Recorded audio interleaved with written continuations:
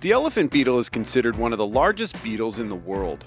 Rarely found throughout Central and South America, the elephant beetle is an insect in the order of Coleoptera. Coleoptera include ladybugs, weevils, jewel scarabs, and longhorn beetles, also known as beetles. In terms of characteristics that stand out for the order of Coleoptera, the elephant beetle's two tusks and its massive size really make this beetle unique. For reference, I'm a 6'6" man, and this is my hand in front of one. The males are seen with tusks, and they will use these in defense to battle other males and to win over females for mating, but also used when competing for food. While their tusks may seem ferocious, they're harmless to humans. During the day they don't move much, but at night these beetles might break a car window while in flight.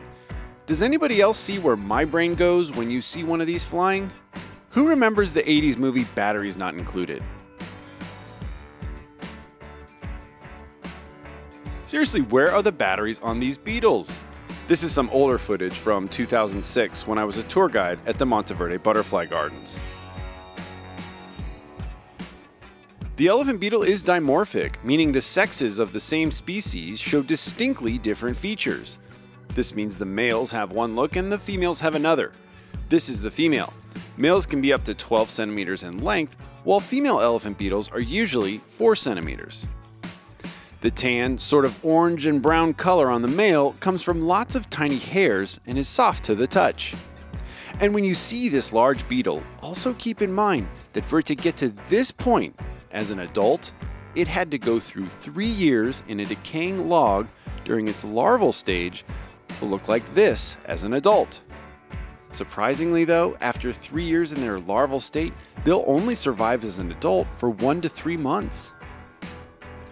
And since their numbers tend to be on the lower side of a healthy population, it's worth mentioning that habitat loss because of human development is largely driving their reduced populations.